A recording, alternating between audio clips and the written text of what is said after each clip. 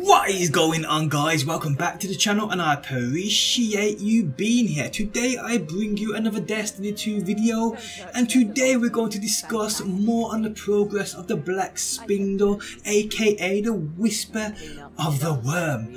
Also talking about the catalyst, how it's obtained and what you need to do to complete it. But before we get into that, guys, every month I'm giving away a fully customizable controller. To be in with a chance of winning it, drop a like on this video and leave a comment down below. More details at the end of the video, people.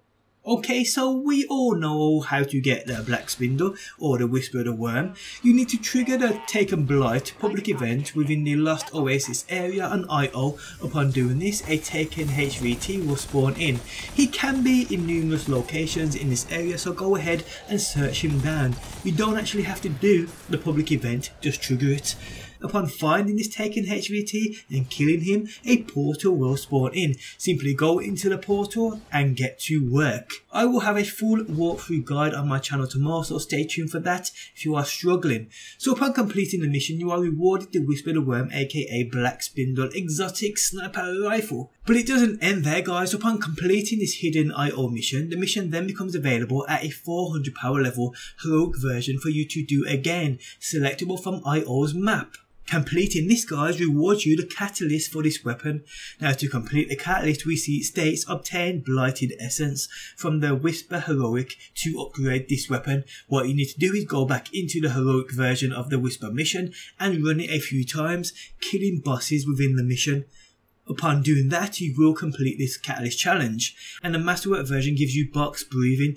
This basically increases range and precision damage after a couple of seconds of ADS, much like the Darcy. Move over Darcy, there's a new bad boy in town, so it seems. Also great to note, the White Nail exotic perk on this bad boy, if you land 3 precision shots, it doesn't pull from the magazine, so basically unlimited headshots.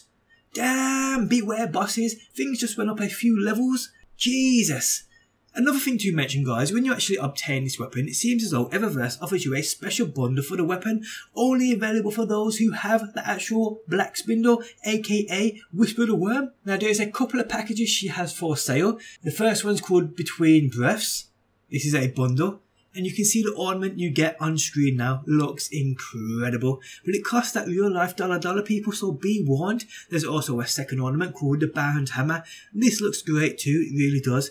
I just don't think I can part with more money on this game. Not until the Forsaken anyway. The crazy thing I found about this is though, Bungie didn't even wait to make money off this one. As soon as it was found, yes, come to Eververse, spend some money on this pretty sniper, make it look even prettier. I can see the dollar signs in their eyes from here, other side of the planet.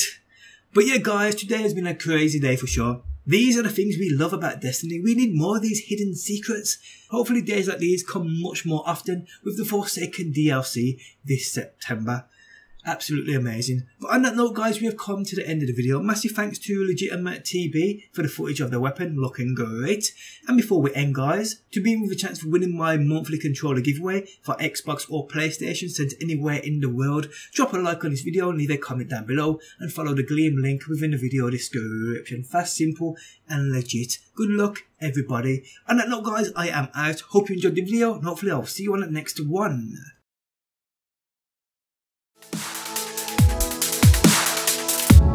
Always in the wrong, knowing where we stand, but you and I will carry on. We never get it right.